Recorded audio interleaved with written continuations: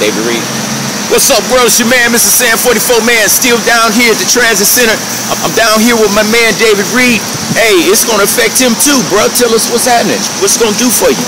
Man, I take my baby to school every morning. Get up at 7 in the morning, get on the Davidson bus. Right. We take the Davidson bus down, drop her off, get back on the bus, crib. I work there. Right. You know what I'm saying? And a lot of times, it's already affecting me now because I can't even work the hours I need to work because I got to be out by 12 o'clock at night. Right. You know what I'm saying? Because they don't run no more. Right. I got to leave at 12, and I've been doing 12-hour shifts lately. You know what I'm saying? I work from 12 in the afternoon. That's what I'm about to go do now, to 12 midnight. And you know what I end up doing at night? Going to casino. I sit at the casino from 4 in the morning to the bus run again. Hey. So, them shutting down the bus is horrible. And see, and this is what this gonna do to real citizens here. This man is gonna be affected, and you know what I'm saying? And all these people, right now, this is on a Sunday. You see how it is out here? Now just imagine it being tomorrow morning when people gotta go to school, gotta go to work, and that's why I'm trying to let y'all know right now. If you don't know, get to my show.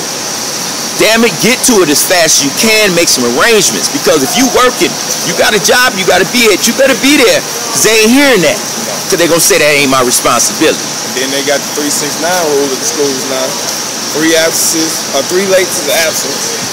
6 absences, they send the officer out to your house to come talk to you. And then 9 absences, they prosecute. So if they shut the buses down, the children don't go to school. Our hands tied. Now we about to get prosecuted. It's horrible, man. It's horrible how they run in the city right now. It is. And see, and this is real talk from real people out here. You know what I'm saying? And I can't say it no better because this is affecting their life just like anything out here. You know what I'm saying? I appreciate your time, man. I appreciate you giving me your word. No problem. Hey, it's your man, MrSan44Man, y'all. I'm telling you, you know what I'm saying? This is going to be a heavy, heavy impact on a lot of people's lives out here.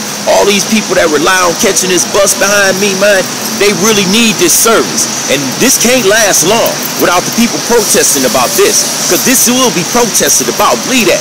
Because these people can't continue to do this and keep surviving. And then the kids going to already be tied up for school.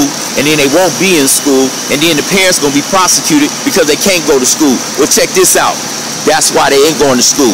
Because those ain't going to be running. So when they ask you why your kids ain't in school, say because that wasn't running. That's all I can tell you. Talk to your mayor. Shit. Tell him he going to jail. It's your man, MrSan44Man, down here in the Rosa Park Transit Center with all the people down here that's got to catch these vehicles, and they're not going to be able to do it on Monday. And I hate to see what they got to go through.